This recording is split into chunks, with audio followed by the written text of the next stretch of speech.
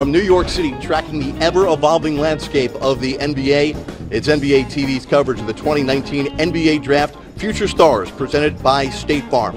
In Brooklyn tomorrow, 60 picks will be announced by Commissioner Adam Silver as the next generation enters the NBA. It is a bright future for many of these stars who are joining us here, 20 of them with us at the Grand Hyatt. Steve Smith, I'm Jarrett Greenberg. We're going to speak to so many different people, including the presumptive number one overall pick, Zion Williamson. Welcome inside the building, and we welcome in Jarrett Culver from Texas Tech as our first guest here. Sorry for you that you got to be the first guy in the hot seat here. No, I love it. That means you get the hardest questions. Yes, sir. And Smitty comes off a little angry at you to start off. So Smitty, you want to fire away first? No, I just want to say I've watched his progression. First of all, he came in looking fantastic. Sir. I mean, I just love his dress, but I just love the way he approached the game and saw this progression in the last 2 years. Talk to us first about this whole entire process since you ended your last college game to now. It's been very busy, but I'm enjoying every moment of it.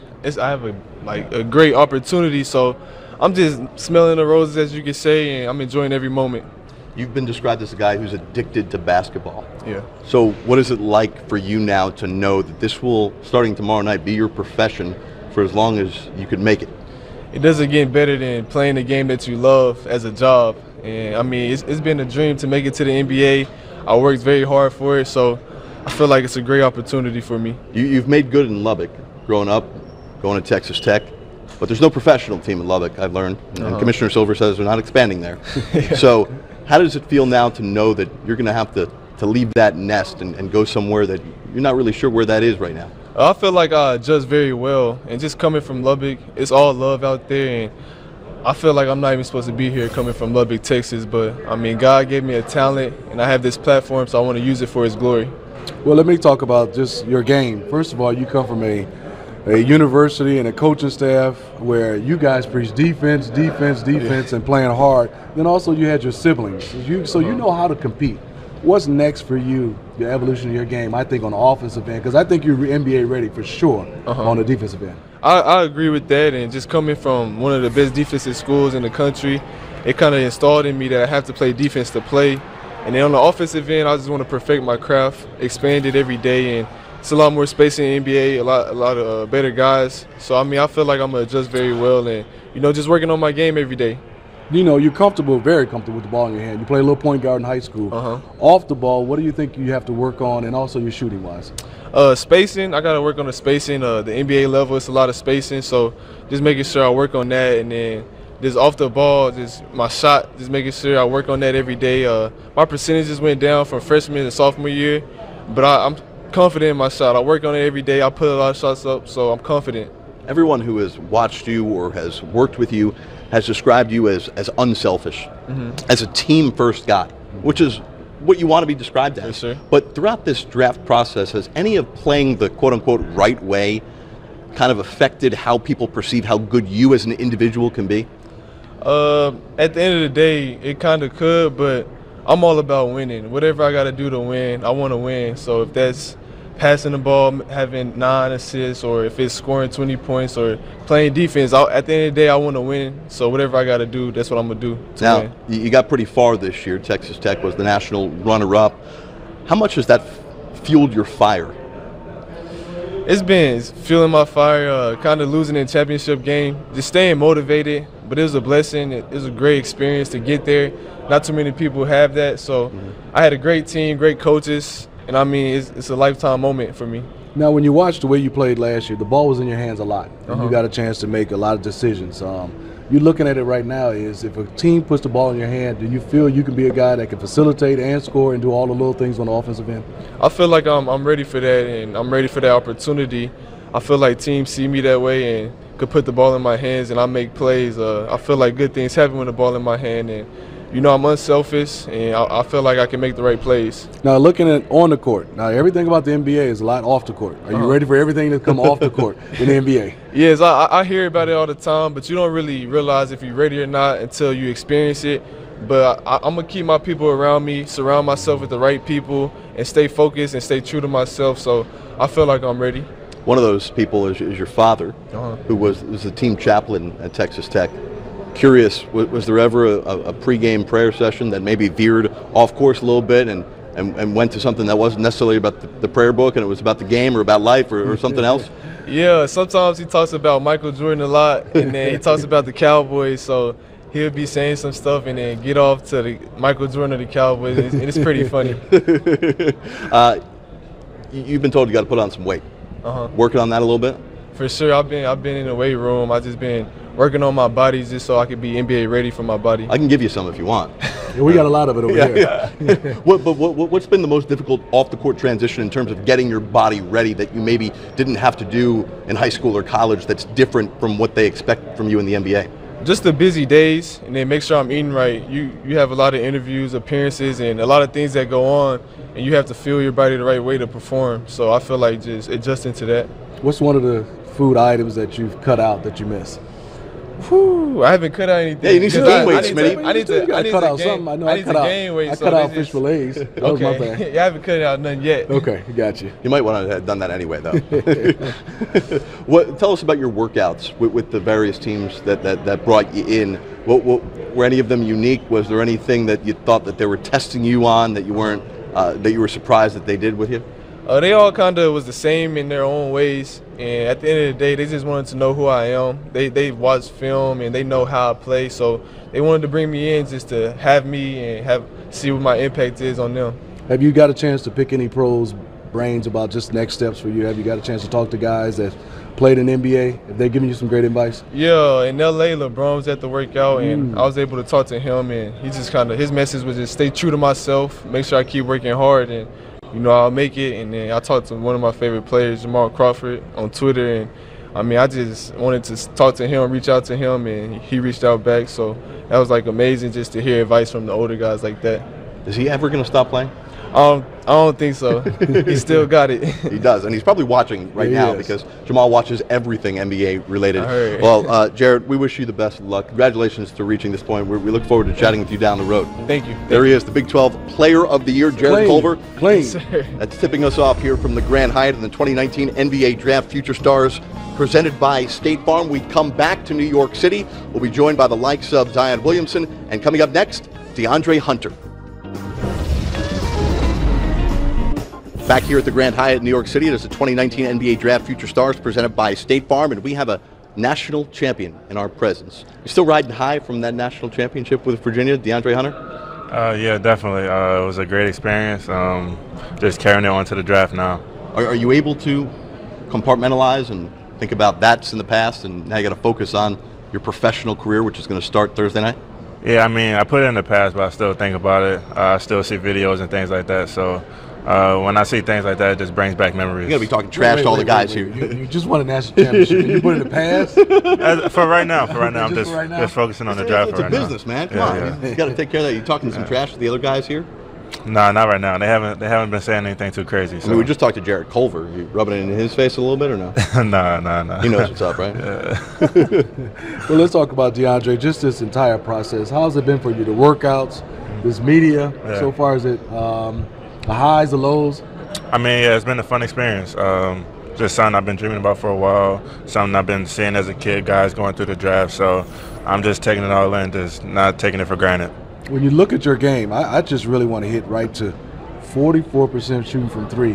What was the change, and what did you do that summer to get to that number? Because that's a huge number, especially for Virginia. Your coach, Tony Bennett, there ain't a lot of possessions. Yeah, it was just the work I put in the offseason. Just got up a lot of shots, a lot of game shots. I felt like that was the biggest thing, not just going through the reps just to do them, but getting game shots at a good pace. I feel like that really helped me throughout the season. Did you change anything mechanic-wise? No, same shot. Yeah. Same shot. Yeah. So Smitty talks about three-point shot. You also were the National Defensive Player of the Year. We throw around the term 3-and-D guy a lot in the NBA. Is that a label that you embrace, or is it something that you feel like is not a fair title to have? I'll embrace it, but I'm definitely working to be more than that. But it doesn't really matter what I am right now. I haven't played a game, so what I'm labeled doesn't really matter. It's just once I get there, what I do, I feel like I can prove I could do more. Your mindset in that national championship game, I was there getting a chance to call that game. It was all offensively. You're going to play D. Just take me through what turned on that light where you started to take over the game and have the ball in your hand and handle it a little bit more. I mean, it was the last half of the season. It was the final game of the year. I just wanted to be aggressive, and that was my mindset. Just be aggressive, just take those shots. Even if I miss, keep shooting. 27 points, 9 rebounds in that national championship victory. How do you prepare for a moment on that stage when you know the entire world is watching? Yeah, it's just all the work you put in the offseason. I mean, the practice gym is not the same as those arenas, but I mean, at the end of the day, it's just those reps that you get up. And once the game time comes, no matter where you are, it's just those reps that you put up, you just make you feel more confident. Did we in the media make too much of the year before in the first round? I know you were injured with the wrist injury, but did we make too much of that motivating you on a daily basis, or was that a legit thing in the back of your mind on a regular basis? No, that was real. We talked about it in the off season, and that was definitely one of our goals, just to overcome that and get past that in the upcoming season. Well, DeAndre, I mean, you look at your fundamentals; they're so solid. How has Coach Bennett helped you? And also, when you look at the next level for you, what do you want to work on before you get a chance to be selected by an NBA team or get a chance to play in your first game? I mean, yeah, Coach Bennett helped me a lot. He definitely helped me a lot with my shot, helped me a lot with my ball handling, just overall, like you said, the fundamentals. But going to the next level, I'm just looking forward to be more creative off the dribble, just do things that I feel like I could do before and just get back to doing things like that. Now, DeAndre, you won a national championship. You put your name in the draft. So you can look in the camera right now and tell Coach Bennett, y'all should have played a little bit faster to capture more numbers. Admit it. You willing to do that now? No, we good. I think we did. We had a good game plan. He's still trying to work help recruit. That's what he's doing. Yeah. Did you watch a lot of the NBA finals and think at all about how the NBA has gotten to be so much about offense and fast-paced, but we're seeing the Toronto Raptors and Kawhi Leonard, a guy who's got the ability to slow it down and hit from the mid-range like yourself. Yeah. Were you watching that and thinking, I can play this way. I can fit in this game? Yeah, I mean, I watch Kawhi Leonard a lot, so I love the way he plays. He plays on both ends, and like you said, the Warriors are more an up-and-down team. Guys shoot long threes, but I feel like the Raptors were more fundamental. Like you said, Kawhi could hit that mid-range jumper. So, I mean, when I was watching the game, I felt like I could fit in. You're one of those players on the defensive end can guard 1 through 4, but on the offensive end, where do you think you're better slated at? To 2, to 3, or maybe even a stretch 4? I mean, I really couldn't say. I feel like I could play all those positions. It's not necessarily one that I'm particularly better at, but it doesn't. Like I said, it doesn't matter now. It's just once I get there, I can prove that, and we'll see. Age is a funny thing in the NBA. Smitty's old, we know that. But we speak to the guys who are in this chair who are not yet 19 or who are 19, we say they're too young. Yeah. And you're 21 and you're too old. Yeah. What's the feedback you've gotten from teams about a guy who's got experience, which is something that guys like Smitty used to have a lot of when they were getting drafted, and now is an uncommon thing? I mean, yeah, it's just different for me. To being 21, being labeled as older player is just like kind of weird for me. But I mean, I embrace it. I feel like my maturity helps me, and I don't see it as a negative thing. What have teams told you? What's the feedback you've gotten about the experience that you've gathered, really 3 years, right, at the University of Virginia? Just that it helps me a lot. Like I said, it's not a negative thing. It's just more of a positive, and that it's not bad for me to be a little older than the rest of the guys. Looking back at your roles, how it changed through your time, you were the 6th man of the year, and then last year you start every game. Is that prepare you for what may come your way, which is maybe not plugging into a starting role in the NBA right away? Yeah, I mean, in the lineup, I've seen it all. There were games I didn't play at all. There's games I played for one half and then playing the second half. And fast forward to my next year, I was playing most of the entire game. So, I mean, I know what it feels to be like in both positions, and I'm comfortable with whatever happens. Now, when you hear your name called, just tell me how excited you'll be. I know it's a dream come true. Do you have any surprises on what outfit you're wearing? You're going to give her something a little flashy, or are you more conservative? I have a nice little JCPenney suit, so okay. Yeah, it's going to be nice. All right. Yeah. Did you pick it out? Yeah. You got a stylist already? Nah, we work together on it. So yeah, you'll see it. Don't be like some NBA players who say that their clothes get laid out for them on their bed. Oh no. You're a grown man. Yeah, I can pick my own clothes. DeAndre Hunter, thanks so much for taking some time. We'll speak to you again Thursday night at the draft. Best of luck to you. Thank you. There he is, a national champion and a presumptive lottery pick in the 2019 NBA draft. Our coverage continues. We'll hear. He's a very high-level shooter, great ball handler, great court vision. What can this guy not do?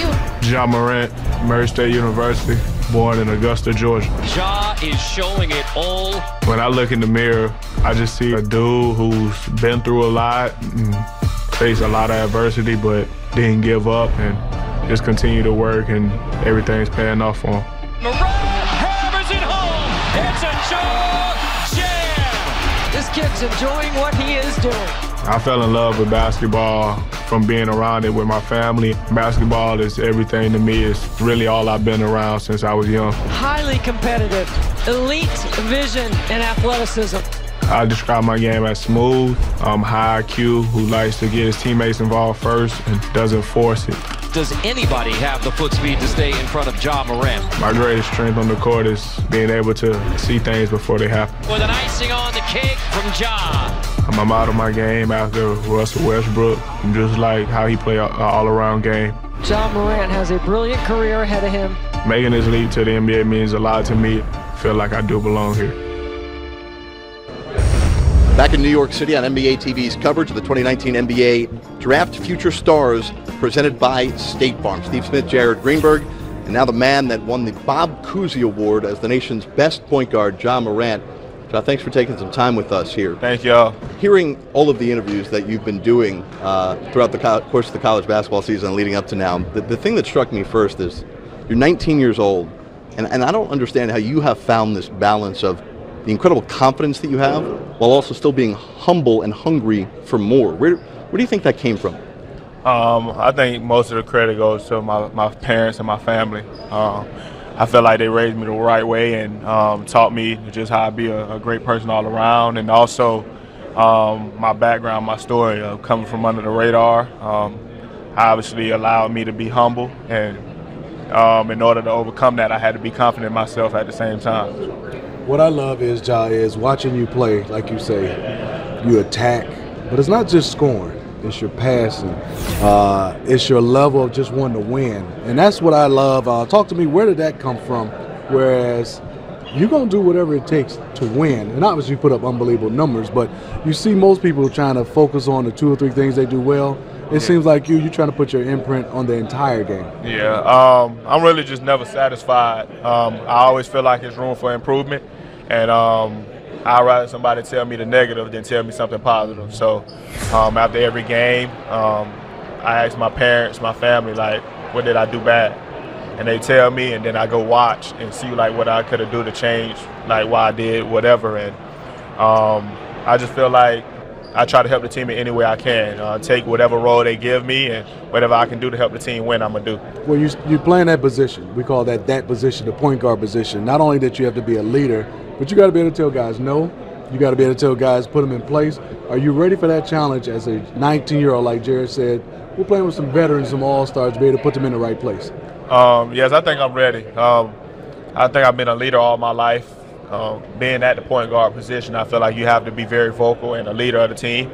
And coming in, learning from veteran guys, my freshman year at Murray, but still having to talk to them, sometimes like if they did something wrong or anything, I think allowed me to be more comfortable, and I feel like I'm ready for the next level. I know you watch the game a lot. Have you gotten the opportunity to speak to some guys who play in the league? Yes, not in like face-to-face, but like through DM messages. You're sliding into that DM? Come on, Ja. Let me get some text messages here. There's a difference between a text and a DM. Yeah, it definitely is. For you to be the first guy since the stat was recorded to go an average 20 and 10, and you're in the mix for National Player of the Year. I know some organizations did give you that award. And before the season, your own conference you played in didn't even select you as the preseason player of the year. I know you're confident, but could you have dreamed 12 months ago to be in this position that you're in now? Tough question. I always felt like I was good enough to play at the NBA level and be the person that I am right now, but obviously it took a lot of work. And I'm not going to lie and sit here and say, like, yeah, I knew I'd be in this position right now, but I knew eventually my hard work and everything that I've been through, my determination would have gotten me here. With that said, now that you are here, are you pretty confident? Are you allowing yourself to accept the fact that you're going to be the number 2 pick in the draft? Yes, but like I said, still never satisfied. I know I still have a lot of more work to do after my name is called. Obviously, it's going to be a very emotional night coming from being under the radar or whatever. But at the same time, I'm going to be happy for myself, but going to continue to work because I feel like I still have a lot to prove. I'll follow up on that because I've heard you speak a lot about being under the radar and overlooked and going the mid-major route. But now you're no longer the guy who's overlooked. You're the guy who's got really high expectations. How different is that for you, just the mentality, the approach, to go from a guy that people didn't look at to a guy everyone's looking at? It was difficult. Obviously, something I wasn't used to with the attention and everybody saying my name. I went from a nobody to one of the most talked about players in this year's draft. But through it all, I just continue to be myself. I stayed Ja, and I always been humble, and it led me to this point right here. Take me through your first year in college to your second year, because that shooting went to another roof. And what impressed me is you get all the attention, you still shot 50%, still shot a high percentage from the three-point line with a lot of attention. Just take me through that summer, what you did to raise those averages. I feel like my freshman year was a very big learning experience for me. And I feel like that's why I think I'll be effective on the NBA level, because I've been through it already. My freshman year, I felt like I was taking 4 shots that I forced myself to take because I was used to shooting a lot in high school, being the main guy. And once I finally accepted my role and understood what I had to do for my team to win, it allowed me to play at a high level. And coming into my sophomore year, I got with Coach Nichols, and he was like, we about to step it up a level. So it was a lot of workouts from mornings to the afternoon, and a lot of shooting, trying to get my release quicker and just getting more comfortable with shooting the ball. And that's what I did, and was able to shoot a high percentage. So you talked about you want to hear the negatives. Some things is going to be like we all had coming out as players. They're going to say he's too small, he's not strong enough. What's your answer to that? I actually want them to keep saying that. I feel like negative energy motivates me, and it only makes me better, and I thrive through that. I've been hearing it all my life from high school to now, and my dad was my first hater before I even had him. He was calling me overrated and said he wasn't satisfied. So that really doesn't bother me. So I know they're gonna continue to say it, but I'm gonna continue being Ja. So when your name is called, you got some words for your dad? Yeah. No, don't say. Yeah, I do. Over there right now. I do, because I feel like he could have said something positive, but now I understand what he was doing. He was just preparing me for this. So I think the words would be thank you, because he had the opportunity to play professionally and turn it down just to raise me.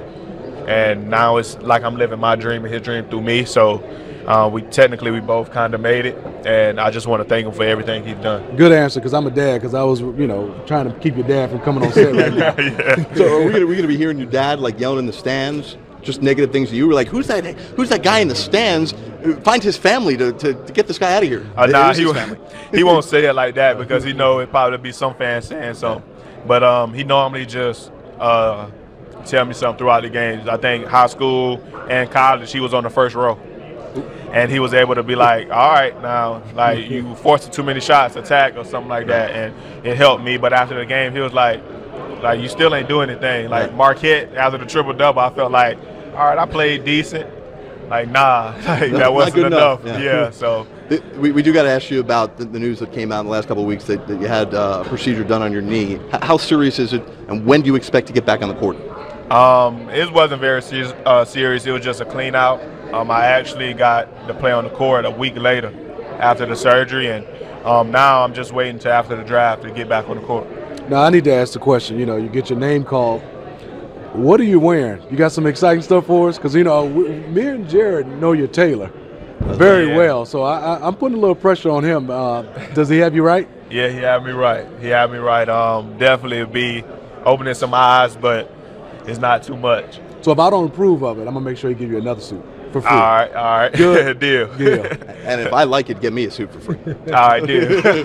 There is Ja Morant joining us here, the presumptive number 2 pick in the NBA draft. Best of luck to you. Thanks for taking some time. Appreciate it. Thanks for having me on. Got plenty more to do here from New York City at the Grand Hyatt. It is part of our media coverage of the 2019 NBA draft. Come on back. We got much more, including a chat with the presumptive number 1 pick in the draft, Zion Williamson, coming up.